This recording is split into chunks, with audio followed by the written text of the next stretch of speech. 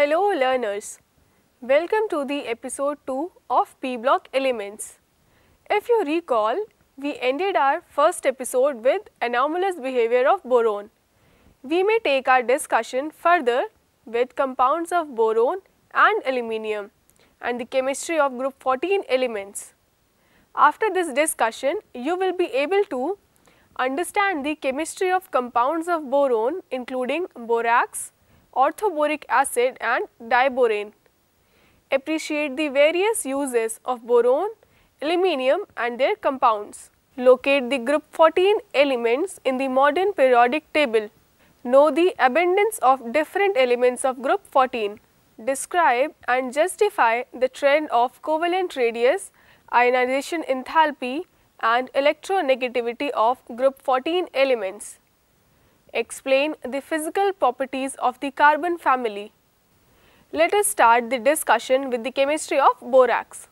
Borax is the most important compound of boron. It is a white crystalline solid of formula Na2B4O7 with 10 molecules of water of crystallization. As a matter of fact, it contains the tetranuclear units of borate ions with formula as expressed on the screen. As you can see, borax dissolves in water to give an alkaline solution. Sodium borate, when reacts with water, gives sodium hydroxide and orthoboric acid. When borax is heated, it first loses water molecules and swells up. On further heating, it turns into a transparent liquid which solidifies into glass-like material known as borax bead. You can see the reaction involved in your screen. Sodium borate, when heated, first converts to sodium metaborate and on further heating gives boric anhydride and sodium monoborate. The borax bead test is used to identify transition elements as their metaborates have characteristic color. Dear learners, please perform this test under the supervision of your teacher. Prepare a loop on the one end of platinum wire and heat it to red hot. Dip the red hot loop in borax and heat it again till it forms colorless bead. Then again dip this bead in a test salt and heat till it shows distinct color. The distinct color is characteristic of test salt. It varies from salt to salt. Similarly, when borax is heated in a Bunsen burner flame with cobalt oxide on a loop of platinum wire, a blue colored cobalt borate bead is formed. Next up we have is orthoboric acid. Orthoboric acid, that is H3BO3, is a white crystalline solid with a soapy touch. It is sparingly soluble in water but highly soluble in hot water.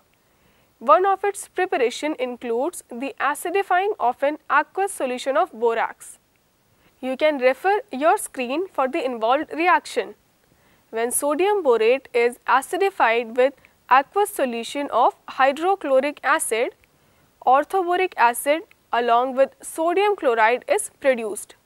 It can also be prepared by the hydrolysis of most boron compounds like halides, hydrides, etc. Orthoboric acid has a layer structure as shown. In the respective structure, the planar BO3 units are joined by hydrogen bonds. Let me show you the structure of boric acid with the help of a ball and stick model. In this model, the black spherical ball represents the atom of boron. The red spherical ball represents the atom of oxygen and the purple color ball represents the atom of hydrogen. This geometry is planar in nature and the oxygen and hydrogen atoms are used to form hydrogen bonds. Boric acid is not a protonic acid but acts as a weak monobasic Lewis acid by accepting electrons from a hydroxyl ion.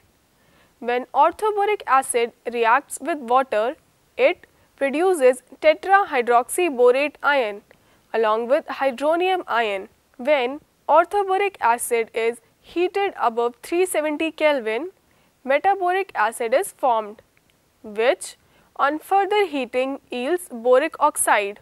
The reaction involved is represented on the screen. Other important compound of boron that we need to study is diborane. The simplest boron hydride known is diborane. Diborane is a colorless, highly toxic gas with a boiling point of 180 Kelvin. It catches fire spontaneously under exposure. It burns in oxygen, releasing an enormous amount of energy and forms boron oxide. When diborane reacts with oxygen present in air, gives boron trioxide with water, and the amount of energy released for the combustion of 1 mole of diborane is observed to be 1976 kJ per mole. Most of the higher boranes are also spontaneously flammable in air. Preparation of diborane involves treatment of boron trifluoride with lithium aluminium hydride in diethyl ether. Let me explain you the structure of diborane using ball and stick model. In this model, the black spherical ball hydrogen represents boron atom and the red spherical balls represent hydrogen atom. Here, as you can see, the 4 terminal hydrogen atoms and the 2 boron atoms lie in one plane. Above and below this plane, there are 2 bridging hydrogen atoms. These 2 are the bridging atoms. Each boron atom uses sp3 hybrids for bonding. Out of the 4 sp3 hybrids on each boron atom, 1 is without an electron. The terminal BH bonds are regular 2 center 2 electron bonds, while the 2 bridge BHB bonds, these are the BHB bonds. These 2 bonds are 3 center 2 electron bonds. These are different and can be described in terms of banana bonding. Preparation of diborane involves treatment of boron trifluoride with lithium aluminium hydride in diethyl ether. Reaction is 4BF3 plus 3LiAlH4 giving 2B2H6 plus 3LiF plus 3AlF3.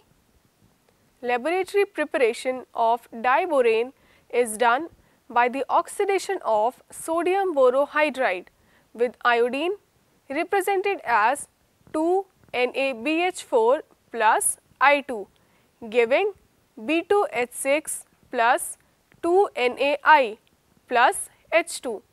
Whereas industrial scale synthesis involves the reaction of BF3 with sodium hydride, which is 2BF3 plus 6NaH giving B2H6 plus 6NaF.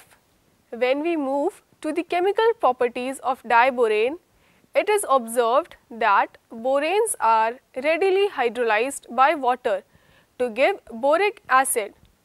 Diborane undergoes cleavage reactions with Lewis base to give borane adducts, that are BH3.L.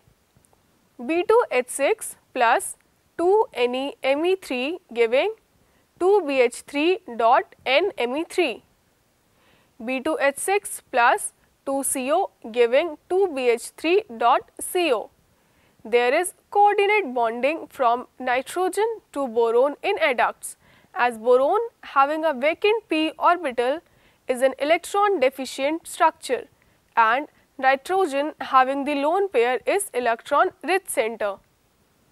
Moreover, when diborane reacts with ammonia, gives initially B2H6.2NH3 and on further heating yields borazine, also known as inorganic benzene, as it resembles with its ring structure with alternate BH and NH groups. It is also aromatic. Although benzene and borazine resemble each other in structure, but still they differ in several chemical properties. The reaction is expressed as 3B2H6 plus 6NH3 giving 2B3N3H6 plus 12H2.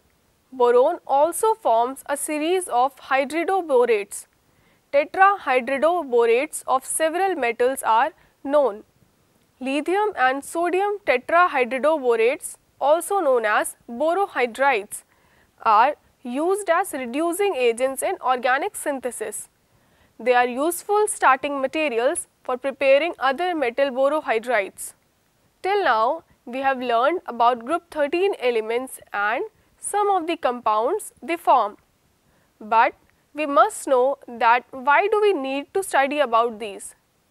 Let us now discuss some of the uses of boron and aluminium and their compounds as well. Boron is a hard refractory solid of high melting point, low density and very low electrical conductivity, thereby finding a variety of applications. Boron fibers are used in making bulletproof vests and light composite material for the aircrafts. The boron-10 isotope has high ability to absorb neutrons, due to which metal borides are used in nuclear industry as protective shields and control rods. Industrial applications of borax and boric acid involves the manufacturing of heat-resistant glasses, glass wool and fiberglass as well. Borax is also used as a flux for soldering metals for heat, scratch and stain resistant glazed coating to earthen wires, and also as a constituent of medicinal soaps. Aluminium is a bright silvery white metal with high tensile strength. It also has a high electrical and thermal conductivity. Aluminium is used extensively in industry as well as everyday life.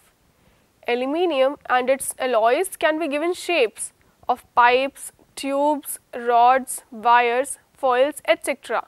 Therefore, used in packaging, utensil making, construction, airplane and transportation industry. However, due to the toxic nature of aluminium and its compounds, its domestic uses have been reduced. That is all we need to learn in class 11th for group 13. Next to this, we may start with group 14 elements, also known as the carbon family. Members of the group 14 include carbon, silicon, germanium, tin, lead and flavorium. When we talk about the abundance, carbon is the 17th most available element by mass in the Earth's crust.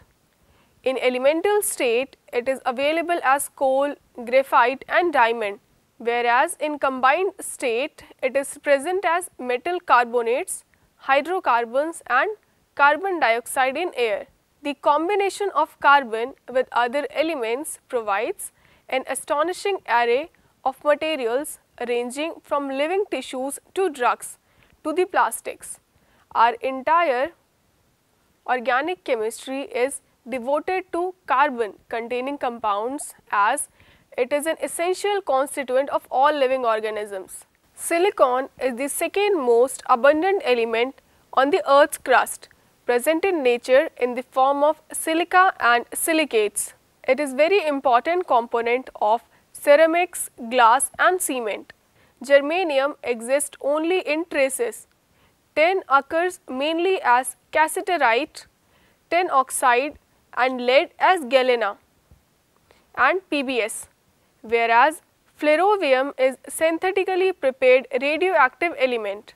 We will be discussing the important atomic, physical and chemical properties further. The valence shell electronic configuration of group 14 elements is Ns2 Np2, whereas the inner core configuration of elements differs. Covalent radius in the group is expected to increase from carbon to silicon, whereas from silicon to lead small increase is found. This is observed due to the addition of a new energy shell in each succeeding element. The increase in covalent radii from silicon to lead is small due to ineffective shielding of valence electrons by the intervening d and f orbitals. When we talk about the ionization enthalpy, the value of first ionization enthalpy of group 14 is higher than the corresponding members of group 13. Although ionization enthalpy decreases down the group, but a slight increase from a tin to lead is observed as a consequence of poor shielding effect of intervening d and f orbital. Due to the small size, the elements of this group are slightly more electronegative than group 13. Physical properties of group 14 explains that all members are solid, out of which carbon and silicon are non-metal, germanium is a metalloid, whereas tin and lead are soft metals with low melting points. It is observed that melting points and boiling points of group 14 elements are much higher than those of corresponding elements of group 13. To conclude this episode, we shall recall all the discussed concepts. The first one is borax, orthoboric acid and diborane are important compounds of boron, and our session included their physical, chemical properties along with their preparations. Boron is hard refractory solid with high melting point, low density and very low electrical conductivity. Hence, it has various domestic as well as industrial uses. Aluminium is silvery white metal with high tensile strength, with high thermal and electrical conductivity. It also forms alloys and have various industrial and everyday use. Group 14 members include carbon, silicon, germanium, tin, lead and flerovium. Valence shell electronic configuration of group 14 is Ns2Np2. Considerable increase in covalent radius is observed from carbon to silicon due to the presence of completely filled d and f orbitals in heavier members.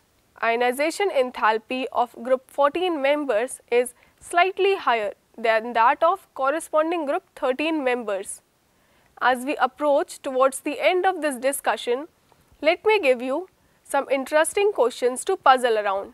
The question number 1 is, why is boric acid considered as a weak acid?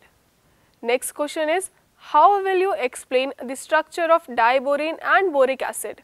Third question is, suggest reasons why the BF bond in BF3 is shorter than the BF bond in BF3-4- ion. So learners, that is all for this discussion.